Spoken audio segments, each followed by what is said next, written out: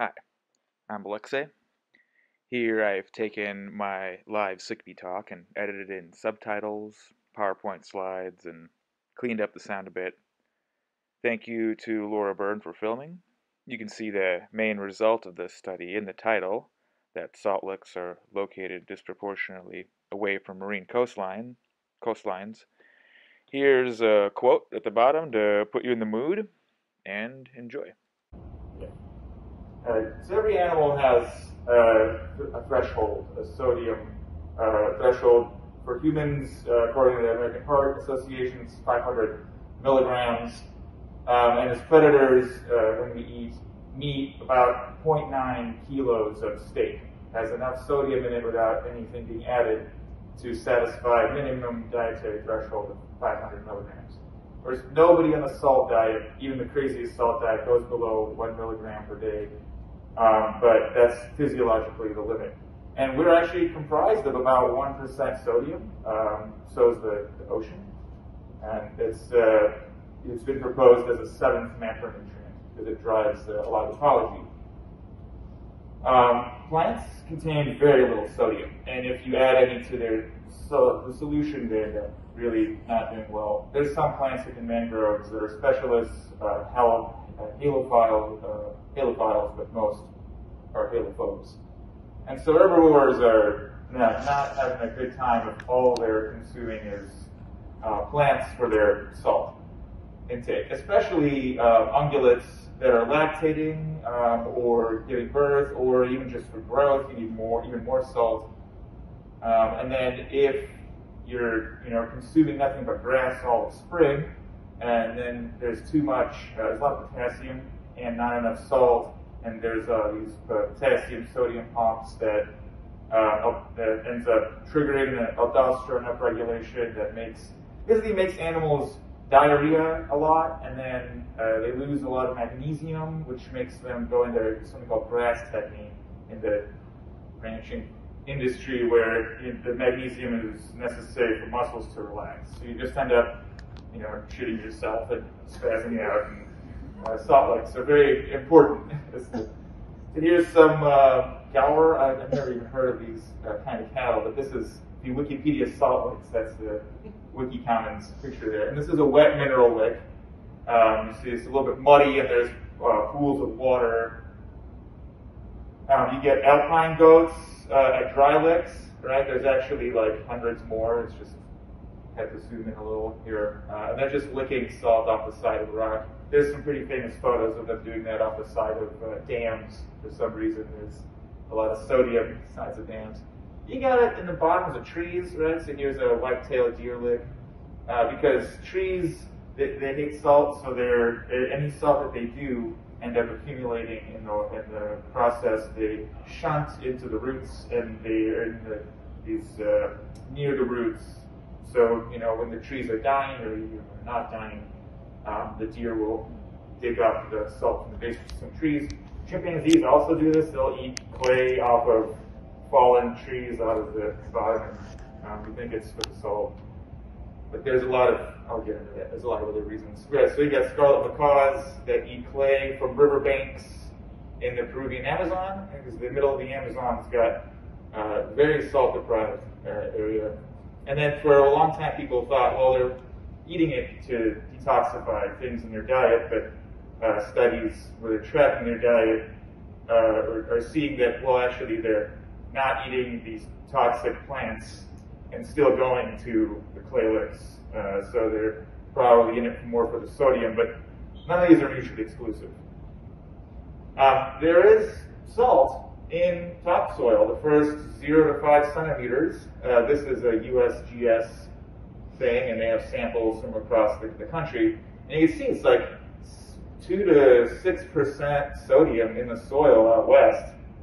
If you eat 50 grams of dirt from any of these yellow to red areas, you get enough salt with the minimum threshold. But people with pica that eat dirt, we get a lot of bad things that'll happen. It has heavy metals, there's parasites in the soil, and there's a lot of indigestion that comes from that. So don't just eat any dirt, you gotta eat the good dirt.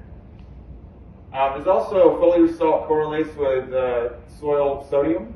Right? So that's a very nice thing. This is from a study from around the world and different areas. So, it's grasses and all kinds of vegetation. But even if there is some salt in the plants, there's targeted herbivory. So this is a nutrient supplemented unfenced plot on this blue line here. And that means that when this same study gave nutrients to these plots, animals would preferentially consume plants with higher sodium. So the conclusion was there may be like an evolutionary trend, or not evolutionary, but like a natural history trend where plants that do tend to be more tolerant of soil sodium get consumed more. So they're at like lower abundance generally because of herbivore pressure. So now we arrive to salt licks, and I'll show you some data. I've redacted a lot of it to not overwhelm the eye here, but so here you have, this is in Borneo, right? So it's about a little over 100 kilometers inland. And you got a few licks here, the 59 sample average, and you see the sodium is more than 100 times greater than water. So the control is just water springs, and these are water sampled from natural licks. And so you'd have to drink 70 liters of water to get a human physiological threshold of sodium versus less than a liter of this mineral lick water to get the same. So from an animal's point of view, that's even larger. It's a good idea. And then here you have the sodium within diets. There's like fruits and lianas and other herbs here, but really the mean is, and they didn't scale it the same way, micrograms and milligrams. If you ever publish two tables, just don't do that. It's like 1,000-fold difference. But still, like 0.17 milligrams per gram of sodium in plants. 0.11. So grass has even less sodium than most vegetation. As a human, if you were to try to get your sodium from grass, you need to eat 4.5 kilos of it to get the minimum dietary threshold. So again, this is just driving the importance of these salt licks. Now on to the study. So the study I did was at Biogeographic, and I didn't actually sample anything. I'll get to that. I collected all the data, everything published on salt licks in North America. But the study kind of comes off of this idea that you have wind blowing over the oceans, and it's blowing salt onto the land. Right? So wind currents over oceans blow salt onto the land. There's this nifty US EPA program, National Atmospheric Deposition Program, that tracks all these different chemicals that blow onto the continental US. And so you can see here, it's really weird units, kilograms per hectare, but a lot more of them on the coastlines. And let's see. Oh yeah, you have dry deposition and wet deposition, which is like whether the salt water or just sodium is getting picked up and blown over dry or wet. This is total deposition. And you can see here, the Great Salt Lake is actually just to the left of this blob here. So it's, and so we're going to try to combine those. And this is just wind currents from November 22nd, right? So like the Gulf Coast, as you know, it changes and hurricanes blow a lot inland during the summer. But you can see here, like, the way the wind is just this red area. And then here you have a lot of topography, a lot of high elevation that prevents the sodium from going further inland. And a lot of this is actually piggybacking on studies that my co-author and PhD advisor did with these other guys in 2008, where they gave ants cafeteria, and this is from, I think this is like deep in the Amazon, and the ants are all about the weekly, slightly salty cotton swab. They don't care about the sugar at all, which is pretty remarkable.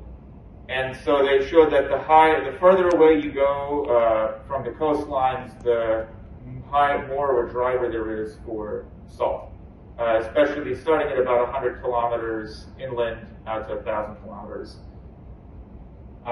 So this is my undergraduate. But I did this. I learned ArcGIS as a graduate student, but I started this as an undergrad.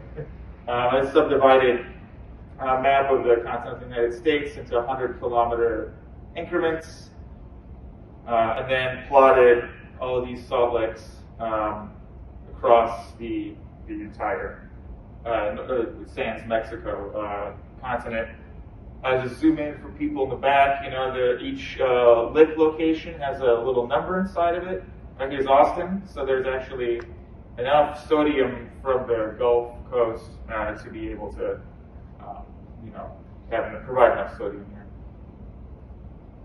So there are 345 distinct licks throughout this, but I made it so that I aggregated them so that they're not within 100 kilometers of each other, to avoid pseudo-replication.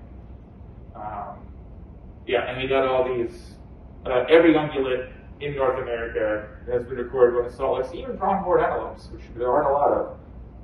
But there's one lick where they were documented. And then so there's significant. You have more licks that are inland than you would expect by chance, right? So by chance, the first 100 kilometers is 16% of the landmass. So you expect 16% of licks to be within 100 kilometers of the coastline, and there's actually 9. And that's statistically significant. All the way out to 500 kilometers is fewer than you'd expect. And so a lot of them are actually in the Rocky Mountains and stuff, a lot of inland here in the Appalachians. And a lot of the licks, so this is the average elevation within each of these distances, and all of the salt licks are significantly at high elevations. These 9 licks are within 100 kilometers. In these cases, you can explain why that happens with topography. Right? So you got, these licks. There's a barrier. There's a high elevation there. Out here in Alaska by Seawell, it's like a ring of mountains, and then there's a salt lick in the middle. And then over here we have these 4 licks that are in the Arctic. They're ice licks, literally ice that's saltier than the rest of the ice. But you can see there's not a lot of marine deposition most of the year, so they're not really in the same sense within marine coastlines. Human settlement really affects all of this, right? You get salting of the roads all over the place, and you get sites like this, and it's a whole problem, right? It attracts all of these big animals that cars hit because they're into the salt. And given all of that, just look at a signal like this, it's pretty remarkable. You could also ask, well, what about populations? Are there even, the ranges even go to the coastlines? And yeah, they do. They've even increased, both on the East Coast and the West Coast for the deer. If you do this study with just deer or just the United States, it's still significant. There are salt licks that are thousands of years old, with all of these extinct animal fossilized bones. This is up by Cincinnati, Tennessee. I visited.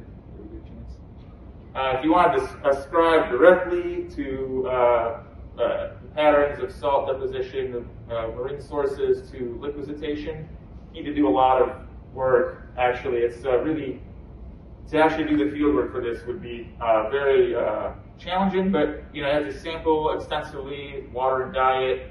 Getting these physiological and dietary sodium thresholds is hard, and you get, it changes throughout the year and throughout life history. But then you can get the dietary shortfall, figure out the rates of the licks, do a comparative study from multiple sites, and then you can use artificial licks.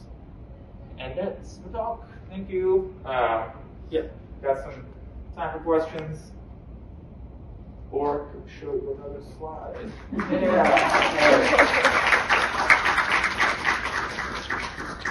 There's a lot of, these are all like places with the word lick in the Ohio River Basin. It's pretty important stuff.